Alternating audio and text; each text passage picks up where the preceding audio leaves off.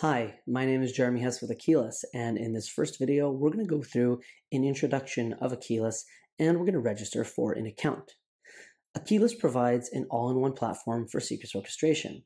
It enables users to store, protect, rotate, and dynamically create all your credentials, including keys, tokens, certificates, and more, for both human and machine access. Humans and workloads interact with Akeyless through the CLI, Web UI, APIs, and SDKs, and we offer a wide range of authentication methods, along with role-based access control to ensure users only have access to the secrets they need. And of course, Akeyless integrates with all your favorite DevOps tooling, from code management to configuration management, infrastructure automation to CI/CD tools, as well as Kubernetes. We also have an automatic migration tool to import your secrets from other vaulting solutions into Akeyless. Now that we know a bit more about Akeyless, let's go ahead and register our account. So getting started, we're going to go over to console.akeyless.io, and then we're going to go ahead and click on the sign up link. And once we click on that, we choose the options that we have. We'll just choose the email option, and let's start. So now that we've done that, let's go ahead and check our inbox for the email. And there we see the email was received, and we can go ahead and click activate your account.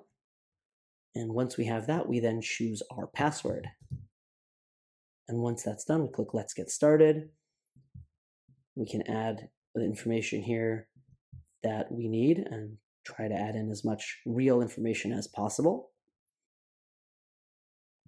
And once we're logged in, we will be greeted with our welcome screen, and we have little notifications here that you can follow step by step to show you how to get started.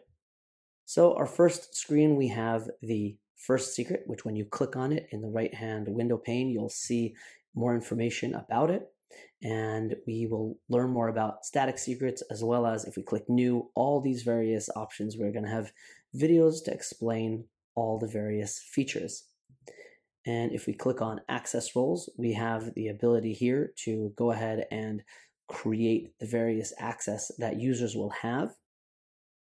And in users and auth methods, we can see we have our authentication methods section, where you can also choose from various authentication methods for accessing the Akeyless account. And we're going to go through some of those as well.